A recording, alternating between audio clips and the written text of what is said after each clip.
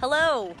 I'm coming to you live on Facebook from outside of the BOK Center right now, where I just got done doing a news hit on Channel 2 about the Cougars' big win, and it was really an incredible win. They said before this game, when we talked to them all week, we talked to them about Georgia State, their ability to knock down the three-pointer, and if they were worried about that, and they just kept telling us over and over that if we stick to our brand of basketball, if we play with the discipline we played with all season and stick to our principles, then we're really not too worried. That's all we can do. We can go out there, play tough defense, attack, rebounding, and all the things that they've really done all season to get them to this 31-3 record.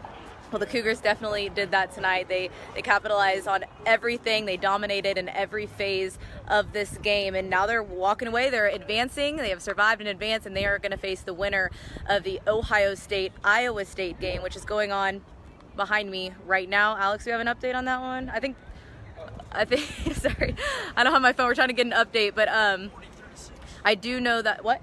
40-36 Ohio State. 40-36 Ohio State is leading right now, which I think is somewhat of a surprise. I've been hearing a lot of Cougar fans expecting to face Iowa State in that second round, but of course there is still a lot of time left in that game. So tomorrow, when the Cougars talk to us, we'll be looking ahead to that matchup, see what they think they have to do to get that one. If anyone has any questions, feel free to fire them my way. Another interesting thing that happened, a storyline within this game, was the Georgia State head coach Ron Hunter in yesterday's press conference made several references to Coach Sampson being a grandpa. And apparently the players did not take lightly to that. They told us in the game, or in the locker room after the game, that they felt that was very disrespectful, and that tonight was all about getting that win for Coach Sampson, because they were mad about that. They did not like hearing somebody talk about their coach like that.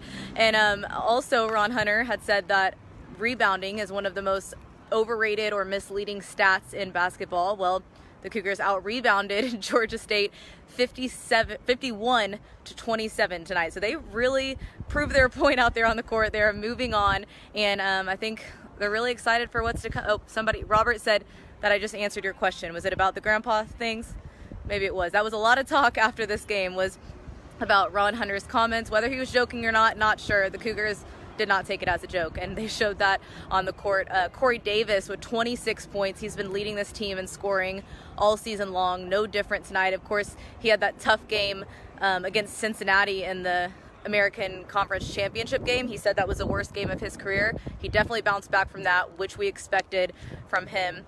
Alex, what time is it?